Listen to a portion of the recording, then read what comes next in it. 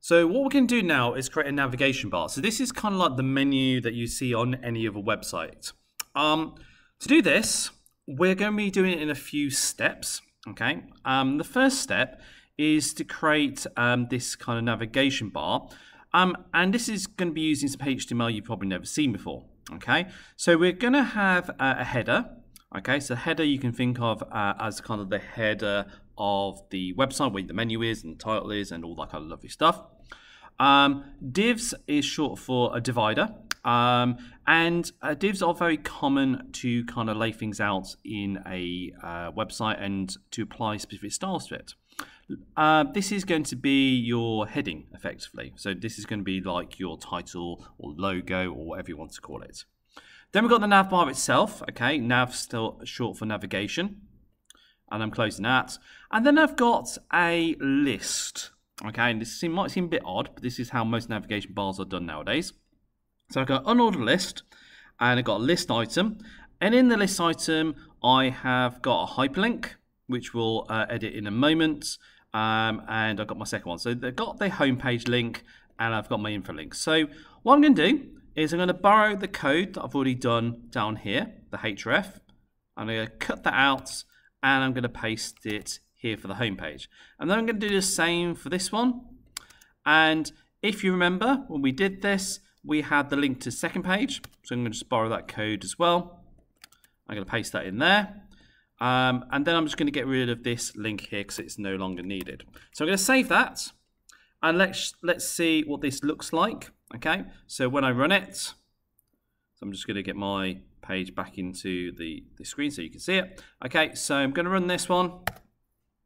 So you can see it says my website, and then I've got my two links. I click on home, takes me to here, and I click on info, it takes me straight back to the same page. Okay, which is fine. That's what we want to do for now. So the next thing is, well, I want this to appear on the other page as well, my home page. Now, the most obvious way to do it is to literally take this, copy it, go to here, and paste it. That's the obvious thing to do, isn't it? However, that's not a great way to do it. So what if I want to change, I don't know, add a few more links to this, and I had 10 pages? Well, I'm going to have to do that 10 times, aren't I? So we're going to create a template. So I'm going to create a new file, and I'm going to call this, let's call it main template. So I'm going to put it into the templates folder. I'm going to call this main template.html. And what I'm going to do is I'm just going to take all that code and paste it in. But now I'm going to take out all this middle bit. So I'm left with just simply the heading and the HTML body stuff. Now what we're going to do is we're going to tell Flask that what comes here is going to be dependent on what page we're on. Okay, it's called a block. So I'm just going to steal the code from another one that I've done before, just so I don't have to type it out, so I don't make a mistake. So we've got this block content and end block. So what this basically saying is this is going to be replaced with something else. Okay, so this is going to be replaced with content from another page. So I'm going to save that. Then I'm going to go to my home page. And I'm going to do the opposite now. I'm going to delete all the other stuff.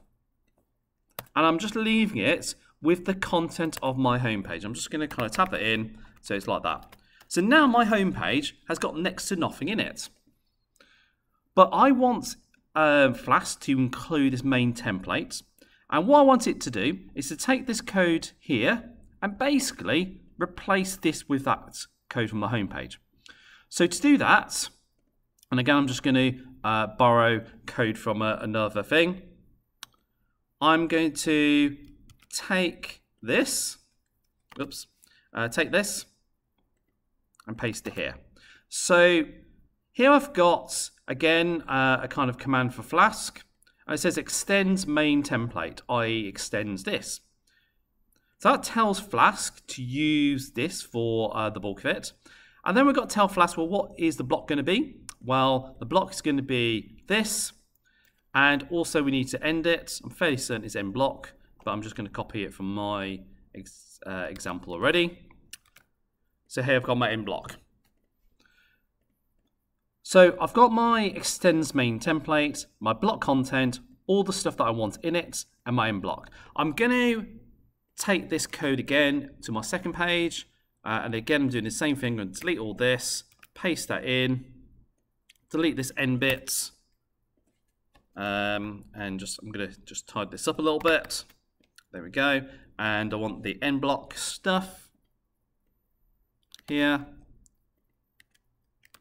So my page has now become a lot simpler. We're going to effectively include or extend this main template.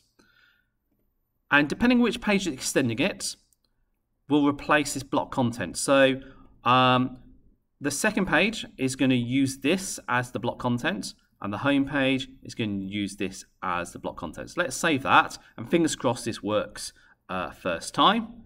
So I'm just going to refresh the page. And there we go. You can see I've got my navigation bar. I go to the info page and I can flip between them. This has the advantage that if I want to add something else to my main template, so I don't know, let's say I want to enter this weird paragraph saying boo. Okay, I know it's a bit weird, but there you go. I refresh the page and you can see my home page has boo in it and my info page also has boo. So I've made one change to the template, and it's changed both my pages. That's how we can create a navigation bar which we can edit really, really easily, and it will impact and be used across every single page in our site. So that's how we use templates.